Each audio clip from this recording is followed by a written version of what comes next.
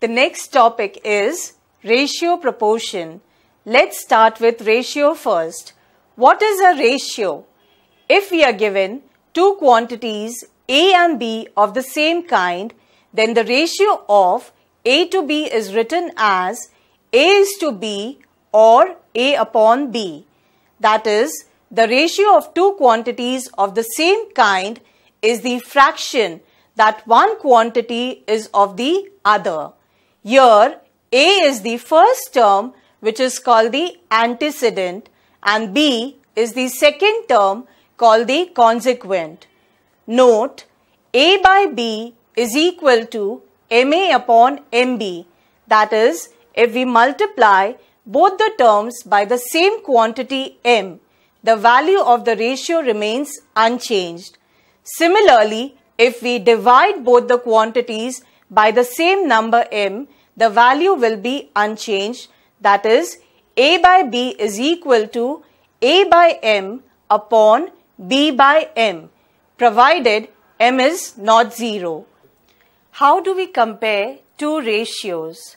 If we are given two ratios A by B and X by Y, we want to compare them, we take their LCM as BY. So the first ratio becomes AY upon BY and the second ratio will be XB upon YB. Now, to compare them, we see if AY greater than XB. If it is greater, then the first ratio is greater than the second ratio. If AY equal to XB, then the two ratios are equal. And if AY less than XB, then the first ratio is less than the second ratio. Now, how do we solve sums on ratio? To do this, we will be studying some properties of ratio. Now, if we are given two ratios which are equal, say A by B is equal to C by D, we alternate B and C, we get A by C is equal to B by D. This property is called alternando. Now again we have A by B is equal to C by D. We take the inverse of both the ratios. We get B upon A is equal to D upon C. This property is called invertendo. Now A by B is equal to C by D. We add 1 on both the sides. We get A plus B upon B is equal to C plus D upon D. This property is called componendo. Now same way, we subtract 1 from both the sides. We get A minus B upon B is equal to C minus D upon D. This property is dividendo. Now this is not enough. There is one more property. We divide componendo by dividendo. When we do so, the denominators B and B cancel, D and D cancel. We are left with A plus B upon A minus B is equal to C plus D upon C minus D. Now what do we name this property as? This is called componendo dividendo. This is going to be the most important property for this topic. We can also remember this as numerator plus denominator upon numerator minus denominator. Now, we also have composition of ratios. If we are given two ratios A by B and C by D, then the compounded ratio will be AC upon BD. That is, the product of numerators upon product of denominators. And this is applicable for any number of ratios. Now, if we have only one ratio, say A by B, then its duplicate ratio is A square by B square. Its triplicate is A cube by B cube. Subduplicate will be root A by root B and subtriplicate cube root of A upon cube root of B.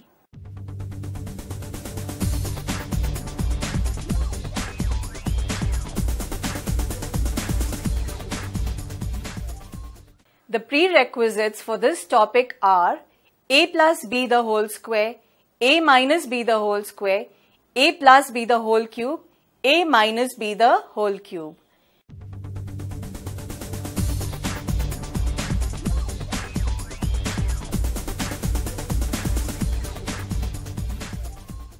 Now let's do some problems based on ratio.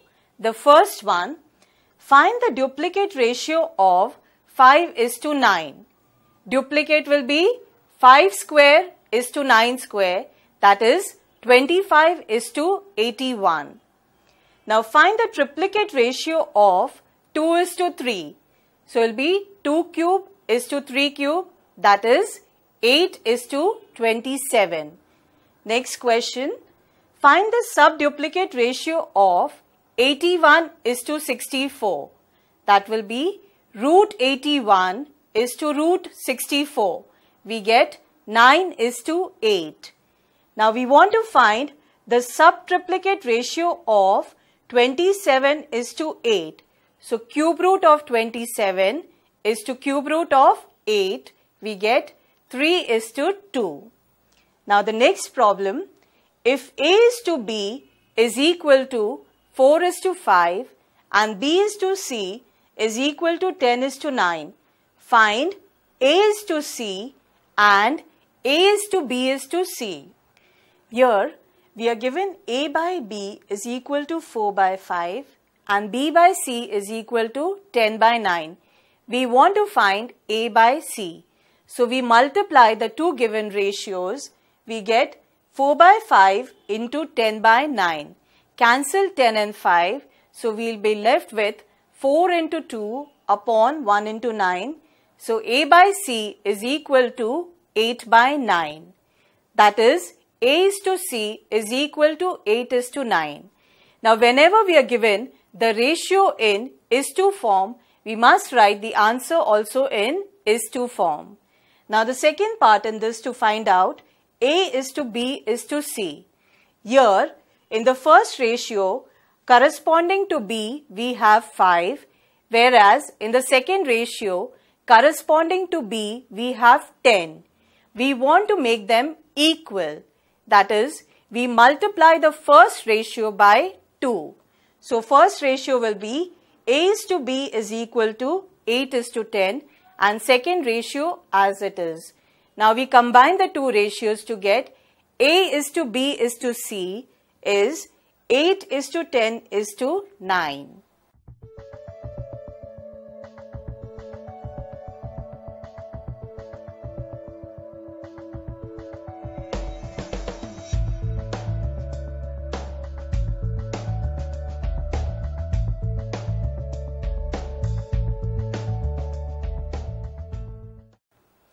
Now to the next problem, which is greater, 5:6 or 17:19?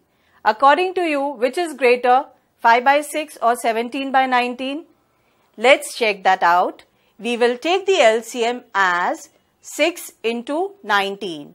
So the first ratio becomes 5 into 19 upon 6 into 19 and the second ratio is 17 into 6 upon 19 into 6. We get 95 upon 114 and here 102 upon 114. Now which is greater? Obviously 102 is greater than 95. So the second ratio 17:19 is greater.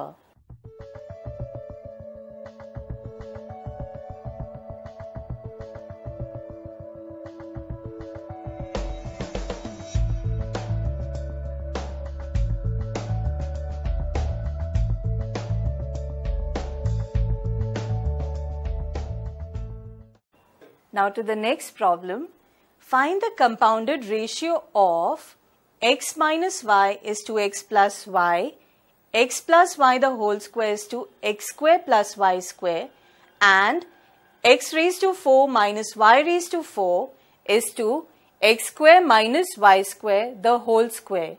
Here we are given three ratios.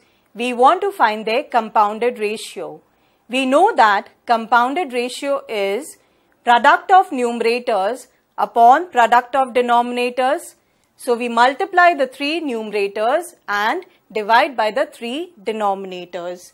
We get, now in the numerator we have x plus y the whole square, which can be written as x plus y into x plus y, and x raised to 4 minus y raised to 4 is x square minus y square into x square plus y square. Using the formula, a square minus b square is a minus b into a plus b. Now in the denominator, we write x square minus y square the whole square as x square minus y square into x square minus y square. Now cancel whatever possible. We are left with x minus y into x plus y in the numerator and denominator x square minus y square. But x minus y into x plus y is nothing but x square minus y square. So we cancel them. We are left with 1.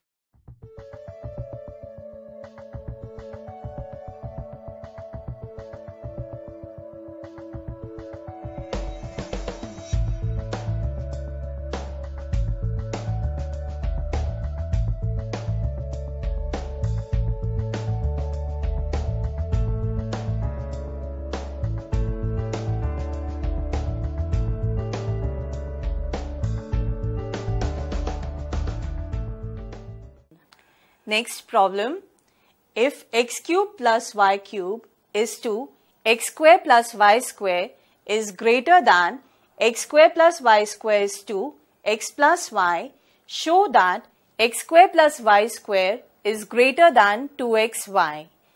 Now in this case, we are given two ratios but with a greater than sign.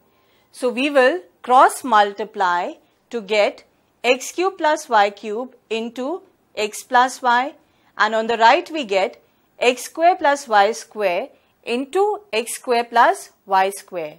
Now in the left side we expand, that is x cube into x plus y and then y cube into x plus y.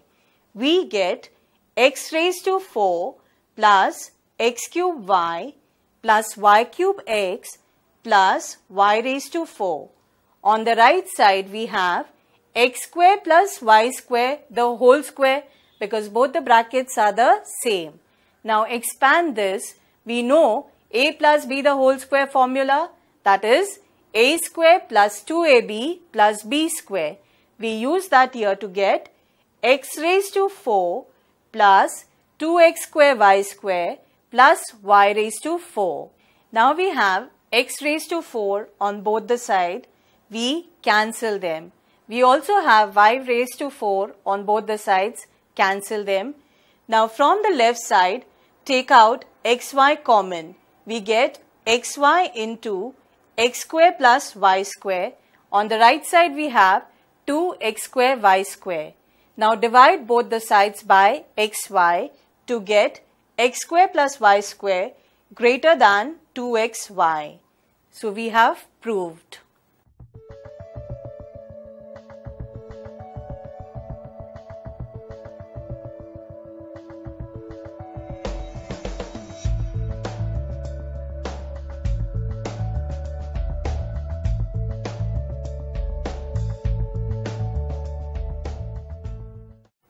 Now the next problem, if x is to y is equal to 7 is to 11, find the ratio 11x minus 5y is to 2x minus 11y. Now here we are given x by y is equal to 7 by 11. What values can x take? Can we say x is 7 and y is 11? Or can we say x is 14 and y is 22? Or x is 21 and y is 33? Which values will x take? X, we don't know what value can it take because it is a multiple of 7 and y is a multiple of 11. So here we introduce a constant called k. We will write x as 7k, y as 11k, and then substitute x and y's and simplify. Please note here, it is very important that you bring in k. If you don't take k, you will get the same answer, but no marks will be awarded because your concept will be wrong. That is, you are assuming that x is 7 and y is 11, which is not the case. It is a multiple of 7 and a multiple of 11. Now let's substitute.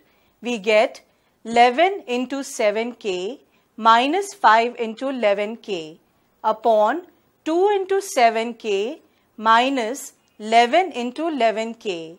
Simplify, we get 77k minus 55k upon 14k minus 121k.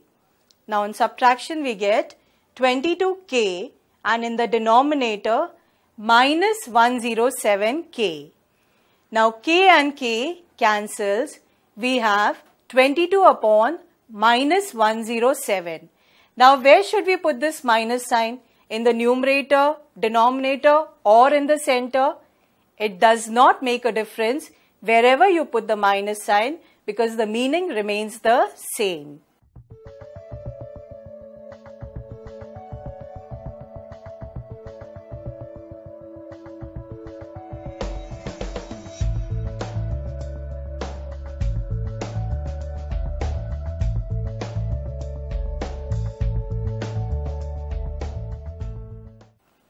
Now the next problem, if 2x minus y is to 5y minus 3x is equal to 5 is to 3, find x is to y. Here we are given two ratios which are equal. So we can cross multiply and simplify. On cross multiplication we get 3 times 2x minus y is equal to 5y minus 3x.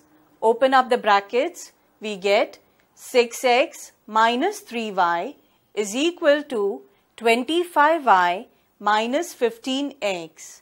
Now take x terms on one side, we take x to the left, 6x plus 15x, we get 21x, take y to the right to get 25y plus 3y, that's 28y.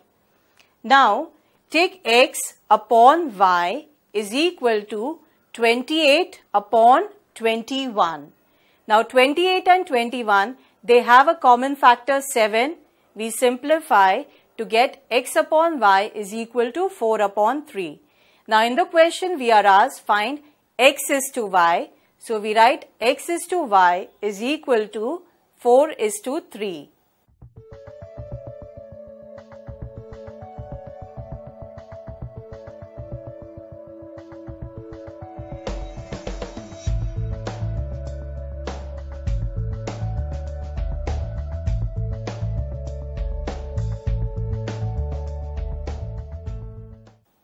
Here's the next problem.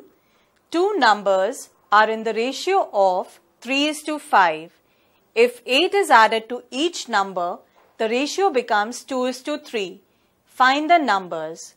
So in this case, we are given two numbers with a ratio of 3 is to 5. As we have done earlier, ratios means always multiples.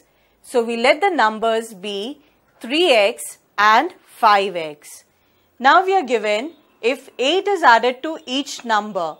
So we get 3x plus 8 and 5x plus 8. Their ratio is equal to 2 upon 3. Now we want to simplify this. So we cross multiply to get 3 times 3x plus 8 is equal to 2 times 5x plus 8. Simplify. 9x plus 24 is equal to 10x plus 16. Take x to the other side and 16 to the left side. We get 8 is equal to x. Now the numbers are 3x and 5x. So we will get 3 into 8, that is 24. And the second number as 5 into 8, that's 40. So the numbers are 24 and 40.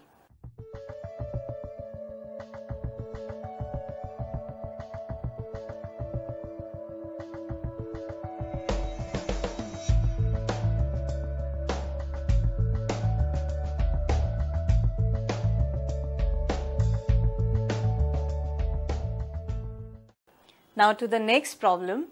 If x upon y is equal to 3 upon 5, find the value of 2x plus 3y upon 2x minus 3y. Also to find 3x square minus 2y square upon 3x square plus 2y square. Here we are given x upon y as 3 upon 5. We have two methods. The first method would be the k method, which we have studied earlier. But let's learn a new method. Here you observe that the coefficient of x is 2 and the coefficient of y is 3 in the numerator and the denominator. Now in such a case, it is easier to use the componendo dividendo method. That is, we are going to use the properties of ratio.